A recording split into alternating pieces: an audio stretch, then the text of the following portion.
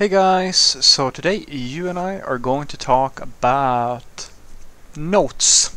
So let's get into it. So the question in question was, hi Frederick, my friend, should I stop note taking?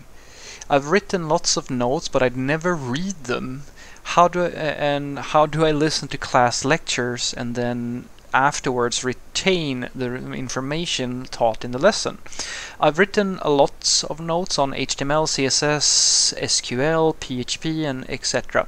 But I don't build any projects. But I do understand other people's code. What should I do?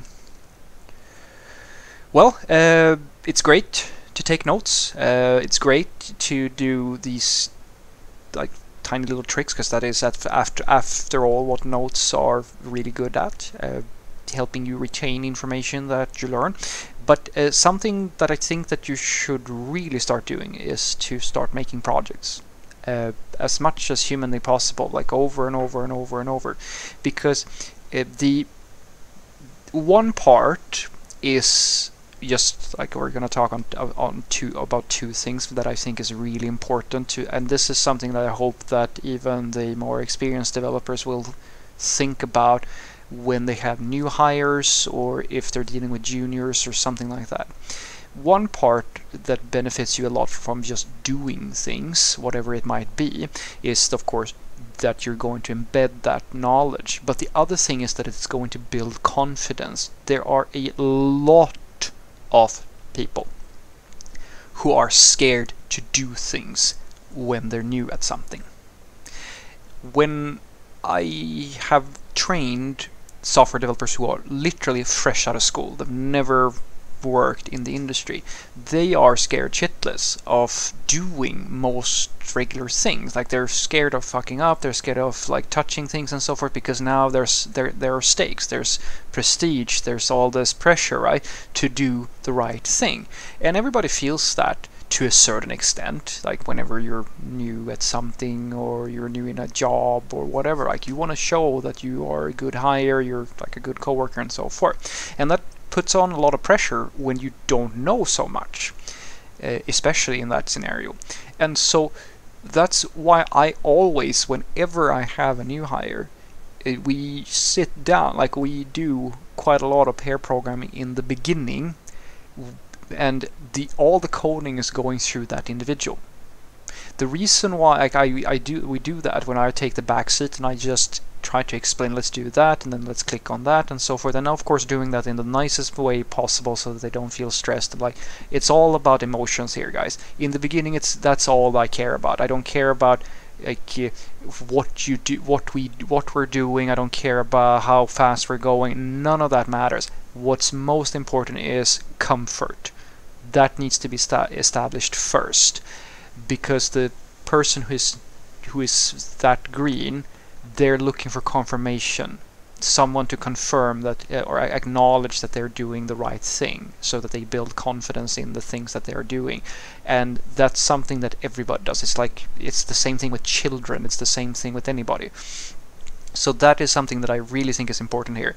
You need to do things because it builds confidence. If you only sit and watch lectures and tutorials and things like that, you're never gonna dare to become a software developer, and and it feels safe. It's not like I don't understand it. I mean, I've done it many times with other stuff as well, where I just watch a bunch of videos on the thing, but I never really take the time to actually practice it or do anything with it. So I never build up any like confidence with it. I don't actually do much with it.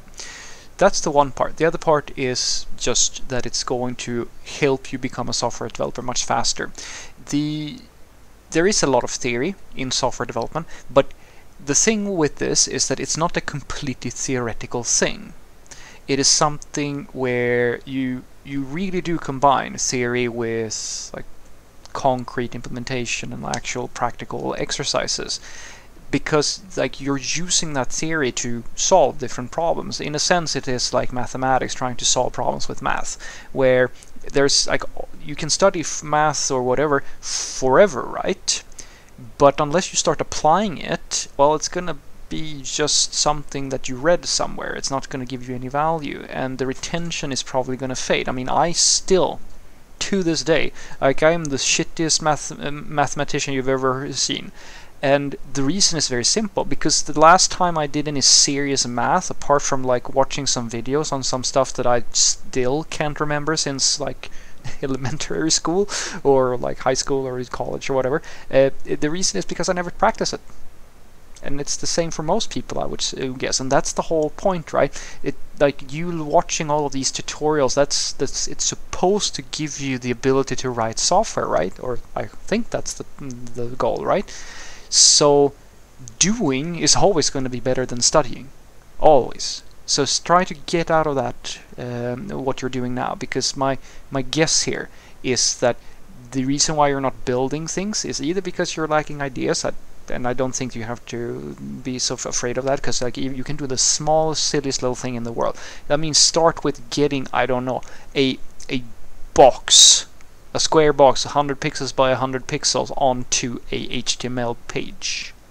Let's start with that. Just see how that works and take it from there. You don't have to build the entire things, right? Start somewhere. The other thing that the thing that I think is going on is a little bit, maybe, that confidence thing I was talking about. A little bit of procrastination, because it's scary to take that step from theory and just being kind of a passive observer to being someone who's actively trying to do things, because it's easy usually to just watch something and have something explained to you, kind of be spoon-fed with information. That's very easy, but learning by trial and error, which is the thing that is going to make you a software developer, that's hard, because now all of a sudden there are stakes. Even if it's just you sitting by yourself, you now know that you're going to start messing up. You can't mess up usually when you're watching a video or a tutorial, but when you're actually trying to use that knowledge to make something, then you're going to start messing up, and that usually doesn't feel so good.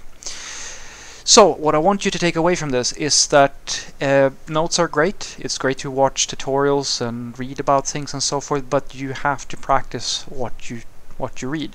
I really urge you to get into the habit of making tiny little exercises for yourself.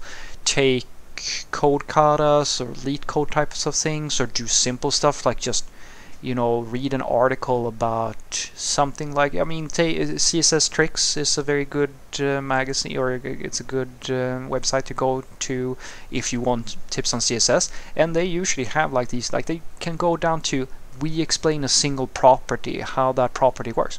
Try it out, see how the property works, read some documentation, see if you can play around with it, or do something as simple as putting a box on a page and take it from there. Or in PHP, just try to echo back a command, or like make a hello world thing. Start really, really small, no pressure, and see how that goes. And then when that is done, you put that in GitHub, or you throw it away, you never use it again, and then you make the next thing, and then the next thing, and then the next thing. And when you've done 100 projects, you're going to start to realize that, well, the projects are now becoming more and more complicated, and you're becoming more and more confident in the skills that you acquire. The thing that you really need to understand, though, is that the doing is the thing that is going to give you confidence in in yourself. The theory will never give you that. Doing will give you that confidence, but that's also probably the reason why a lot of people feel a little bit scared, because doing means that you can fail, and that's the whole point.